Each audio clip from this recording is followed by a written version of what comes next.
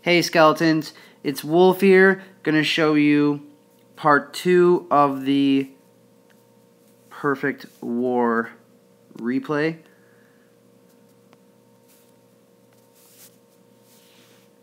So here we have Legit's attack on number 6 Ninu.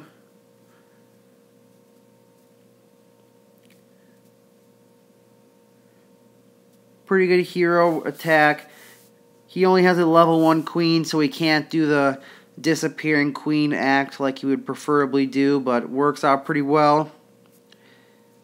Good placement with the spells leads to an epic attack. This is why you need high level minions, guys.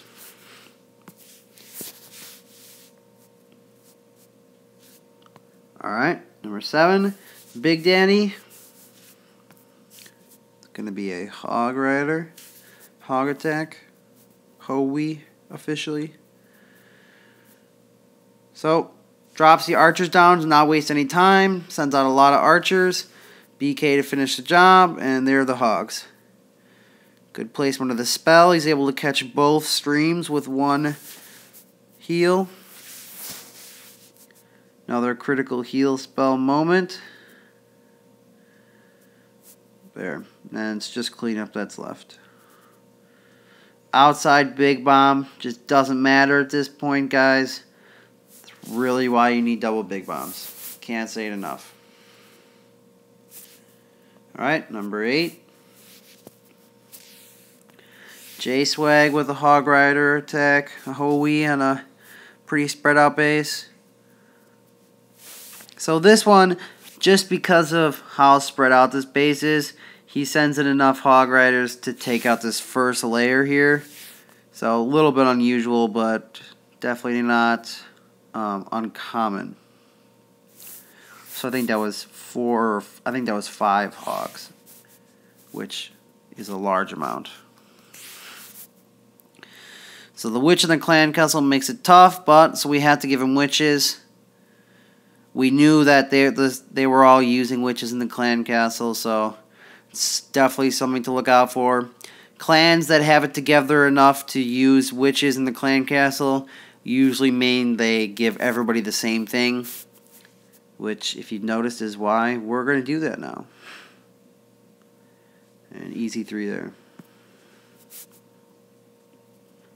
If you notice, most of these attacks are by their equal. 9 attacks 9, 8 attacks 8, so that's really good, guys.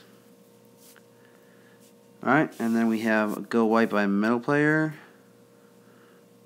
Doesn't really get the lure, but doesn't matter too much, sends in the golems.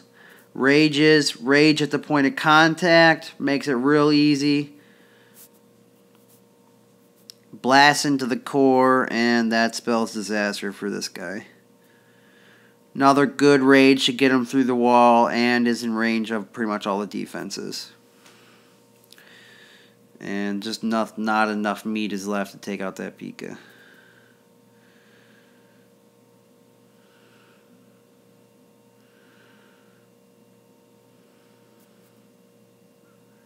So there you go. Good Go Wipe there by middle player. And the last attack in part 2 is Jacob on this sketchy weird base. Remember, guys, with dragons you really want to attack from like a flat side. Just makes streaming the dragons to the core that much easier.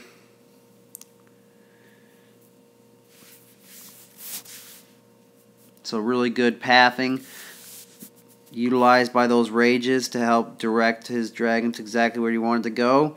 And that turns into an easy 3.